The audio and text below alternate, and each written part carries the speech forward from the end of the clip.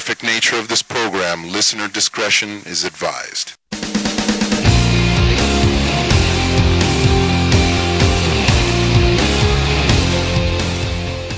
I think it's safe to say that Sonic the Hedgehog during the 90s needs absolutely no introduction. His first 4 games on the Genesis were fan-fucking-tastic, and what made these games great was how fast Sonic was and how amazing the levels were, with cool graphics and music being the icing on the cake. But then there are times when Sega decides to go the experimental route with the series with games like Sonic Spinball, Sonic 3D Blast, and the one I'm going to review today, Sonic Labyrinth for the Sega Game Gear. Now don't let the system it's on fool you.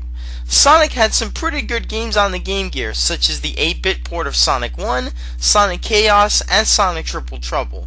The reason why this is such an awful game is because the Sonic series simply went the wrong direction with this game. The first problem the game has lies within the story. Dr. Robotnik gave Sonic shoes that slow him down to hurt his chances of surviving the mazes.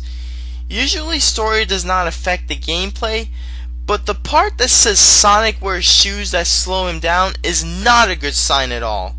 Sonic's speed has always been a staple in the franchise, so why is taking that staple such a bad thing?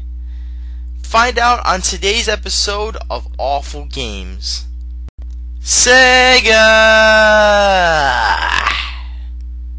Before I begin the game, I would like to point out the only positive this game has, the graphics. The graphics are really good and everything is very colorful, although there are some seizure-inducing moments here and there, but overall the graphics are really impressive. The music, however, isn't anything special. It's forgettable at best. And yes, Sonic continues to roll back and forth like a douchebag. The game has 2 ways to control Sonic, straight or slant, which is diagonally. Either way, it really doesn't matter. Neither of them enhance the game in any way, shape, or form.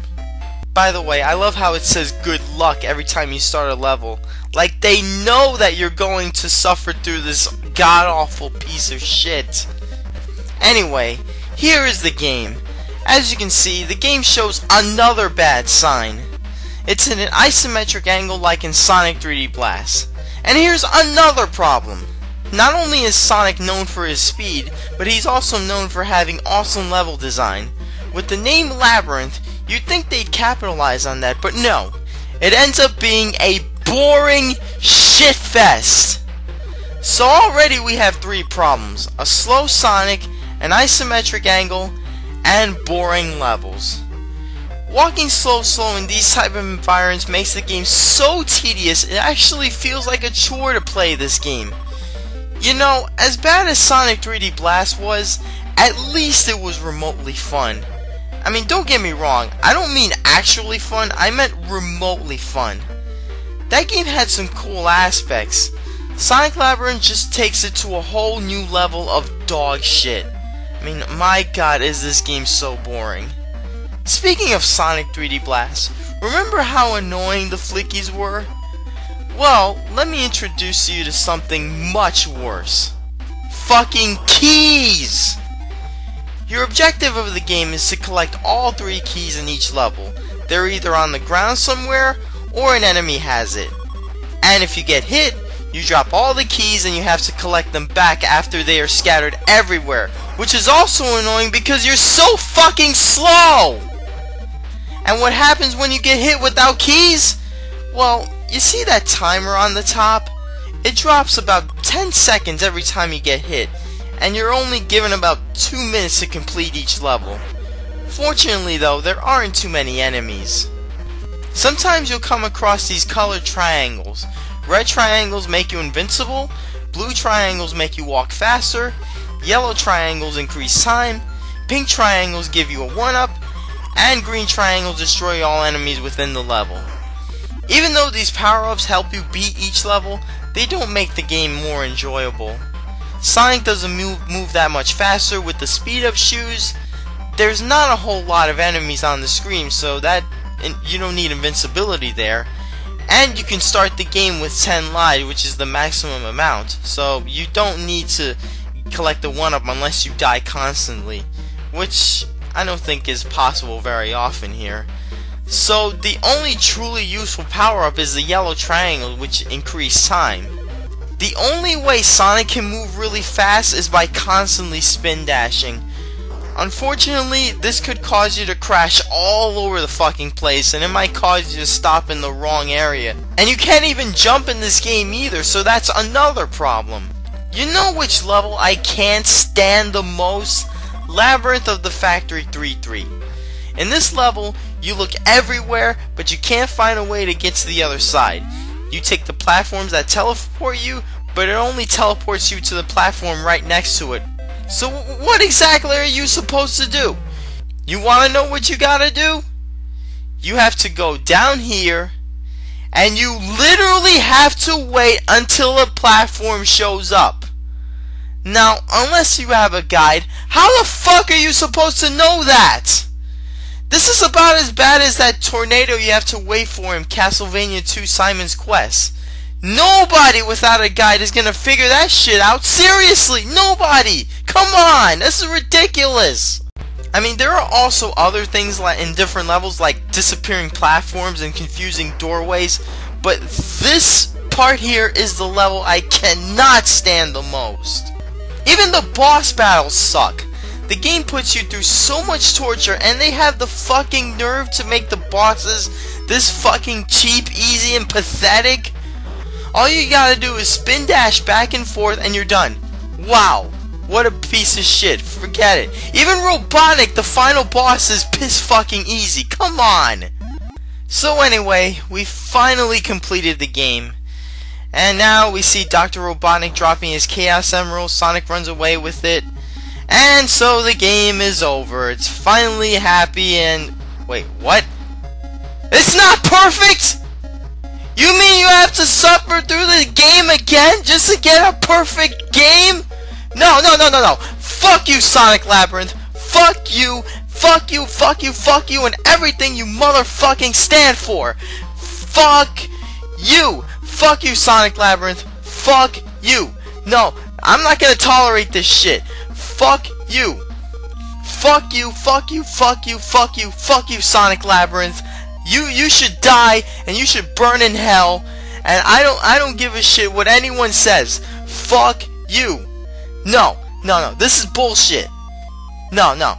Fuck you. Fuck you.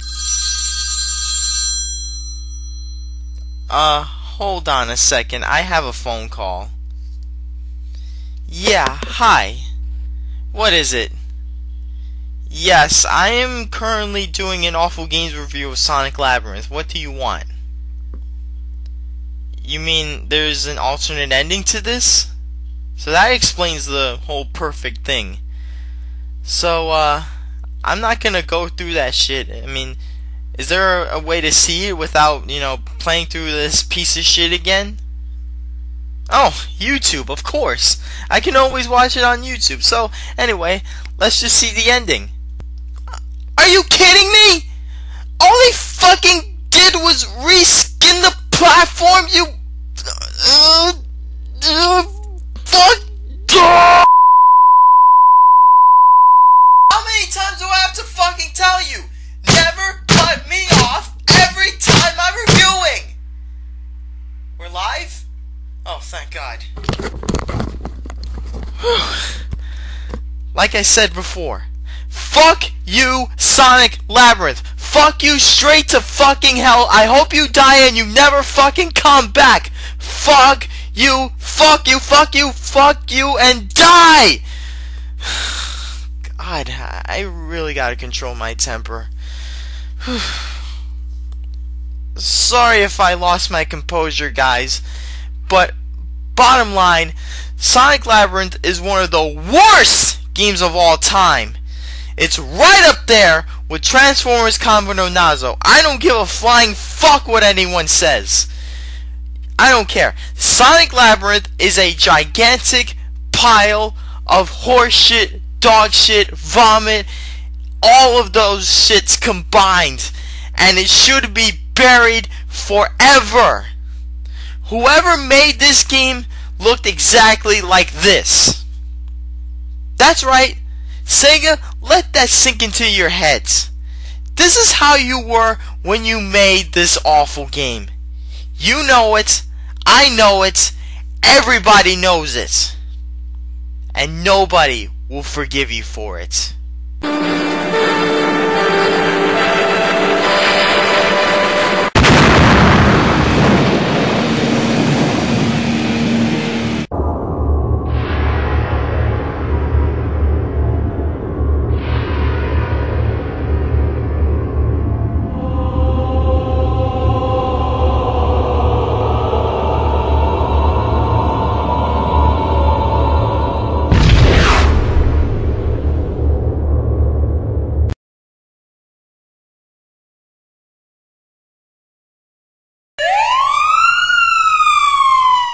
What's up, everybody? It's ATRX, Allie-RX here, and I'm going to do another live stream again because I'm feeling generous.